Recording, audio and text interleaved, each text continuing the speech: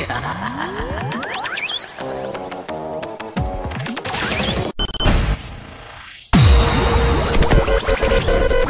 what's up, guys? This is the Geek Speak Show. We are again at WonderCon 2018. I'm Lex, and I'm here with Andrew. Andrew, how has your con been? It's been amazing. Amazing. Is there anything that stood out to you this year specifically, or is this your first con? My first time. This is my first time. It's all new. I've been to cons before, but this is my first WonderCon. Really? What other cons have you been to? I've been to Comic-Con.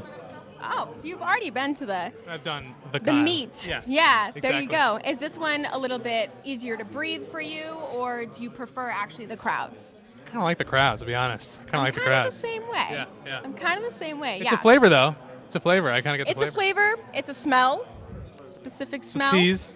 It's a little bit of something in there. Not a good word to explain it, but there's something. Okay, so Andrew, what have you worked on, and what specifically do you do for those projects? So I'm a cinematographer. I've been a cinematographer for about 15 years, and a lot of commercials, Super Bowl stuff, movies, and did a couple of movies last year, The Vault and The Ritual, which I'm excited about. Yes, The Ritual. I'm going to ask you a lot of questions about The Ritual. Okay, just saying. Bring it on. All right. And then a few years ago, I was doing a job, and we needed to do 360 capture, and so we were looking at what VR looked like. This is like very, very early days, and everything was GoPros, and we needed to do this like a big job. So we ended up custom building this array, and we used it on a bunch of commercials and movie properties for studios and brands, the military, and a bunch of cool stuff like that. Nice. And it's kind of like turned into consulting on camera arrays and how to build them for Nokia and Google. And then awesome. kind of like consulting on how to make stuff and how to make it better. And then as we've kind of gone from the 360 space into more volumetric, interactive, kind of scoping out how we can tell stories in that new immersive space. That's insanely cool. Yeah, it's fun. What is the future of VR then? What do you think the future of it is? Well, I think the future of VR is really the idea of there being virtual environments. Because I think right now people are a little bit hung up on the idea of VR, which people connect with like heavy headsets and not great picture and maybe not that engaging in content or not being able to move around. And so I like to kind of reframe VR or immersive environments as just the idea of taking cinematic content but making it interactive. So you can move around, thinking about kind of all the agency that you get in a video game, but applying all the kind of quality you get with an award-winning movie.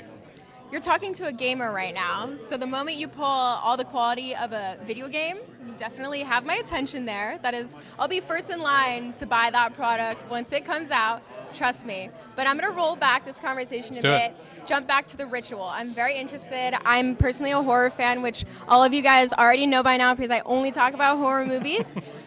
Because I am a horror fan, of course I had to watch Netflix's The Ritual. This movie was phenomenal. I'm just going to say it, and I'm sure everyone else thought so too. The ratings were outstanding for it, which I'm sure you know as well. So tell me a little bit about how it was creating the movie and the buzz behind it all. It was an experience. It was a thing. We had a great time. It was as intense as you see on screen. I feel like it looked intense. Having done this enough, the nightmare for me, not in a horror way, just like the nightmare professionally, is to like have this insane experience where you're, up in the mountains, you're on steep cliffs, you're running around, you're trees and rigging and all this stuff, and then not see it on screen. Exactly. So the goal with this was have all the intensity of what we did and what we were going through on screen.